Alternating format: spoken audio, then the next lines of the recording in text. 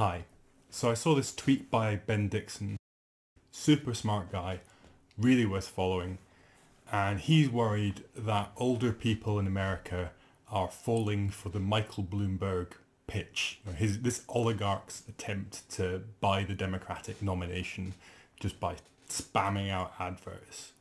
And Ben reckoned that one of the best ways to counter this is to get onto Facebook, which is really where a lot of older people are rather than Twitter.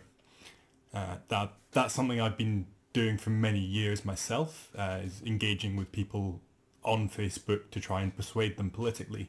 So I thought I'd throw together a quick video. So, how to use Facebook politically. Step 1, take your account public or make a public account. It's going to be easier if you're happy to take an existing account public. For me, I just got fed up with Facebook as a whole, and I was going to delete my account, and I thought, it was actually a friend advised, well, just take it public, use it for politics. So I cleaned it up a bit. Really important part of taking an account public. You know, you don't want anything like incriminating or embarrassing on there. Depending on where you live and what the safety situation is like for socialists, you might get away with more or less personally identifying information. But because it's Facebook, you really do need to have a photo of your face.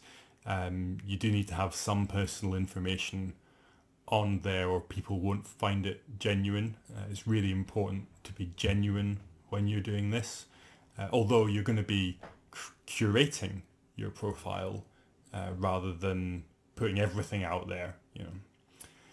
So set your account to public, set your posts to public by default, delete anything you don't want people seeing.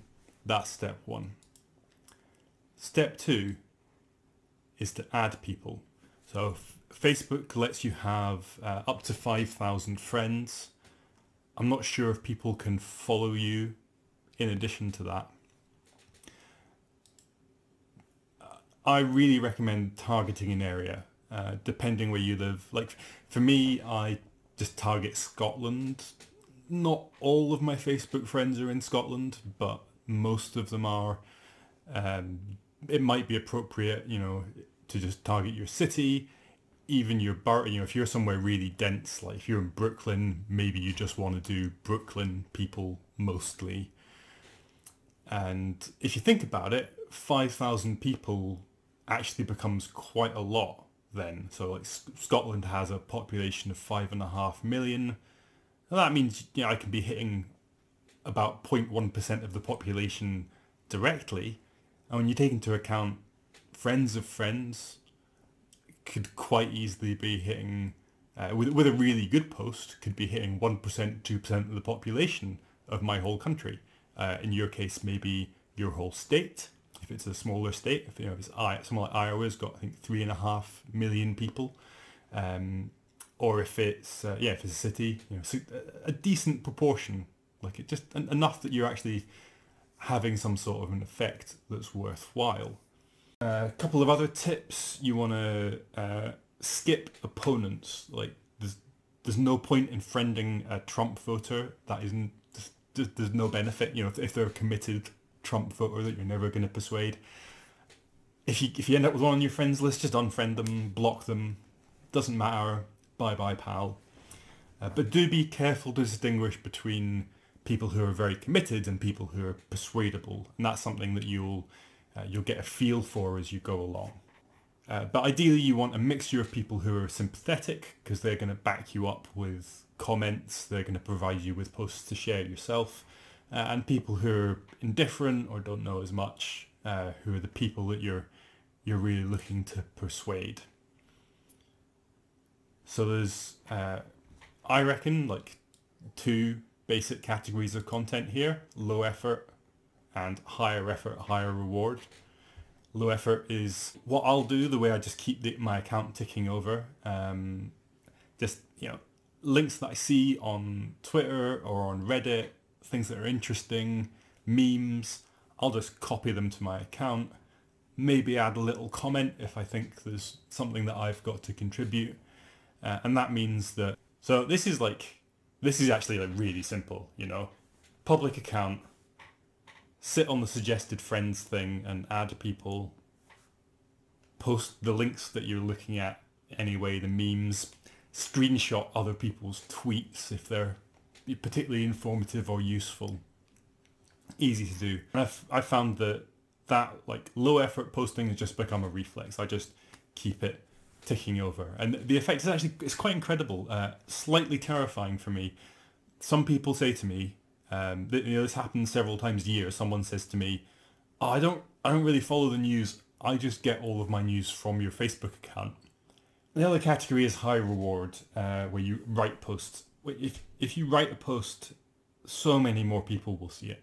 I don't know why Facebook, I guess Facebook consider that higher quality automatically. Sometimes I'll even write a post, put a link in it, and remove the preview.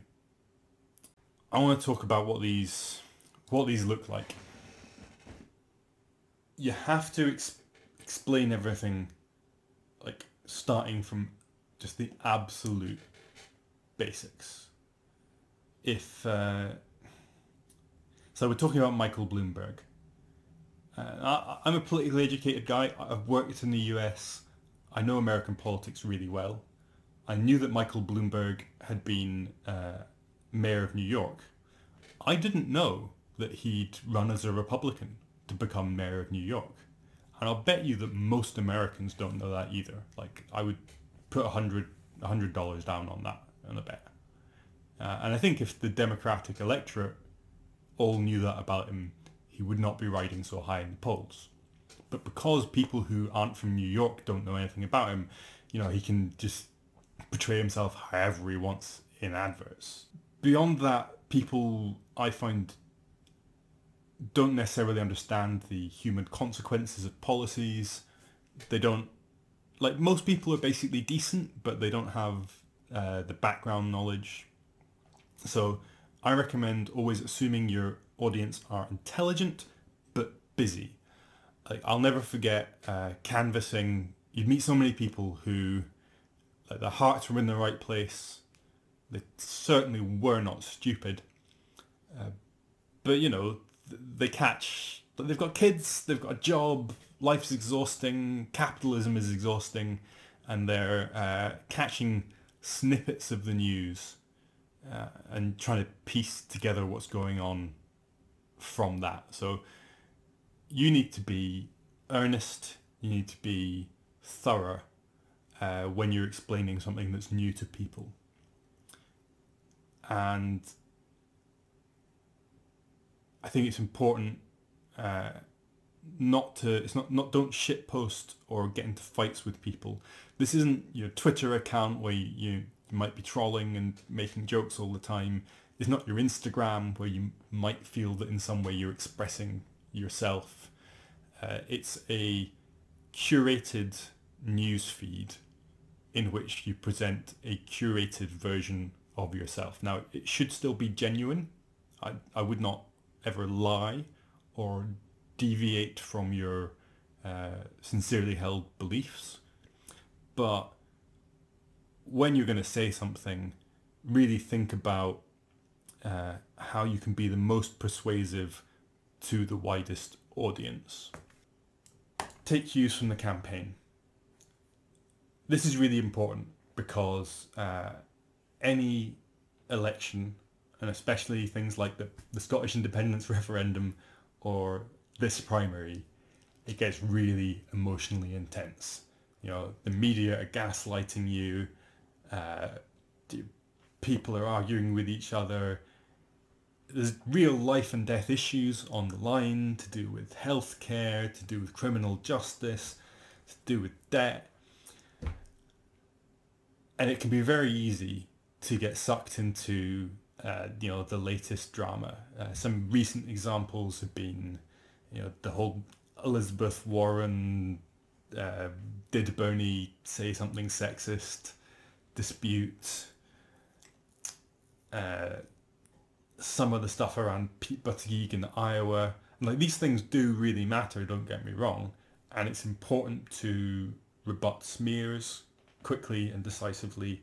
It's important to highlight that Bernie won Iowa, no matter what they're trying to say.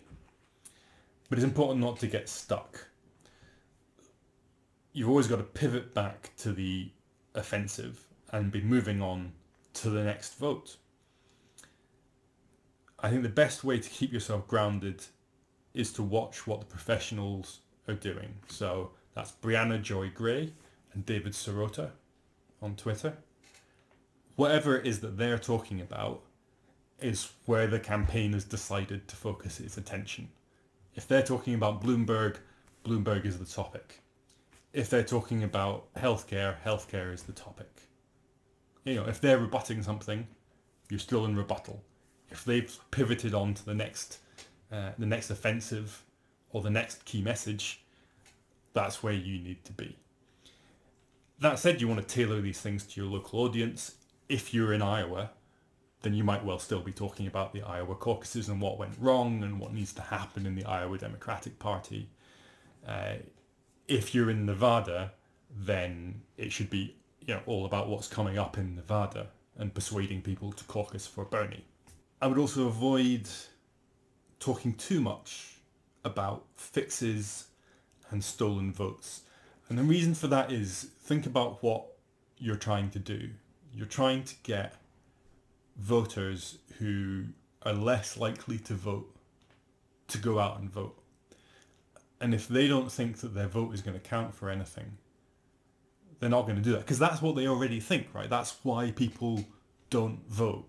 Like, especially poor people, people of colour, you know, younger people vote at much lower rates because they don't believe their vote is going to change anything in their lives.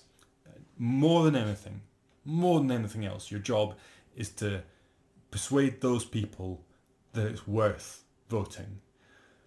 So the kind of truther stuff militates against that. If you're like, oh, they stole Iowa, and you go on about that for ages, you know, someone might be like, well, someone in Nevada might go, well, is there any reason for me to even bother? You know, I could just stay home with my kids and I don't have to pay a babysitter, and you've just lost a vote. So it's very important to keep a balance with these things. Try to keep it positive, or at least try and mix positive information in with the negative. In the Scottish independence campaign, we felt, and admittedly we did lose that, but we got a much better result than anyone expected us to. We felt that 2/3 positive to 1/3 negative was about the right proportion. So that means you're, you know, 2/3 of your time you're talking about Bernie's amazing plans and how it's going to make everything better for everyone. And the other third of the time is like explaining that Bloomberg is a racist. So I'm just going to step through a few examples of my own posts. Small, but I'm just kind of showing you this to show, you know, how these text posts, they can get lots of likes if you nail it, and really keep the language simple, make it really obvious. So here, Scottish Government publishes 94-page report into Scotland's migration needs, suggests ways we would like to do things differently from the rest of the UK. A few hours later, not enough time to digest it, the UK government rejects it. So I've made really sure there not to assume anything. I could have said, Scottish Government publishes migration report, UK Government dismisses it out of hand. But by making it really clear, it was only a few hours later, not enough time to digest it, it was a long report. Someone who's never heard of this report before gets the whole story in just a few words. Really important. This is one of my greatest hits from back in 2014. This takes a bit of explaining, but I'll just quickly draw your attention to the fact that it's got 702 shares. That's a lot of shares. This post, which is, you know, pretty, it sort of breaks from my usual keep it simple message. This probably had an impact on the Scottish independence referendum, because that's a lot, like, not, you know, not an enormous impact, but probably a measurable one. So what was happening here was there was a television debate, and our guy had taken a hit on what currency Scotland was going to use.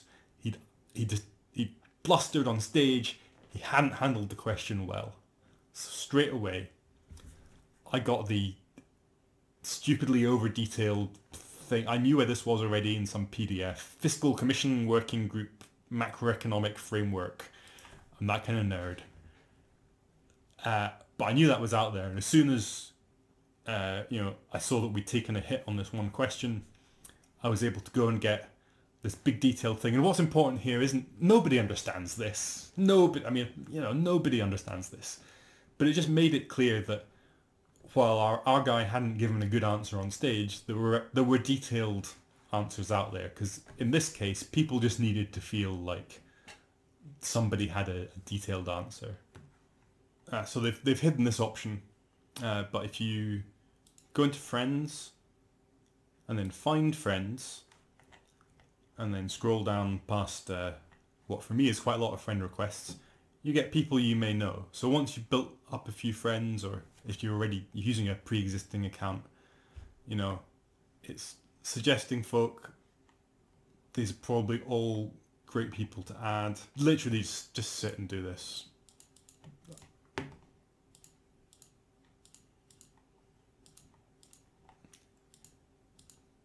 Takes no time.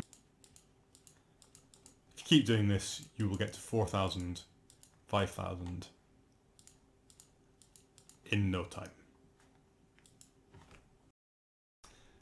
That's it really. That's how I run my socialist, Scottish nationalist Facebook account. How I've done it for 8 or 9 years now, and from what people tell me, I've actually had a real impact on their political views.